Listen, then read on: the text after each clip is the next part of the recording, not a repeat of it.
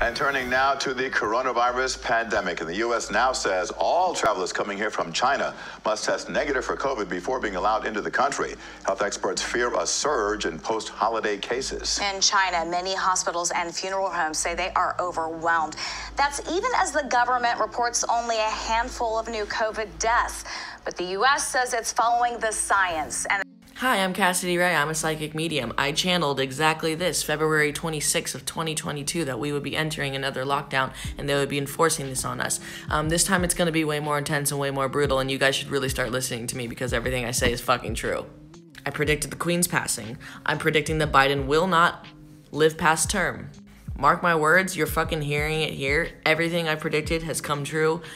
This is as legit as it gets. Fuck the science. Do not follow the science.